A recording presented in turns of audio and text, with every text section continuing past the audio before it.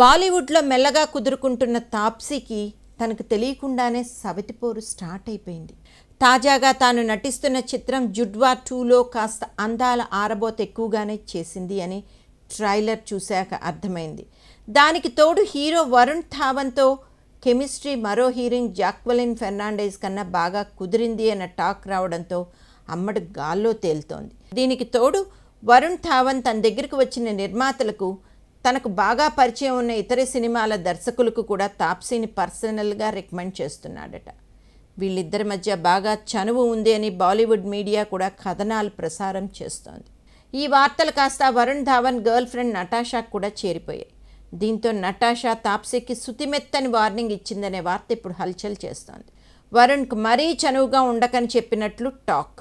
వరుణ్ ధావన్ సైతం ఇంత అత్యుత్సాహం ఎందుకు చూపిస్తున్నాడో అని ఆరాలు తీస్తోందట నటాషా. దీని గురించి నటాషాని అడిగితే వరుణ్ నిజాయితీ గురించి తనకు తెలిసిందని చెప్తోంది.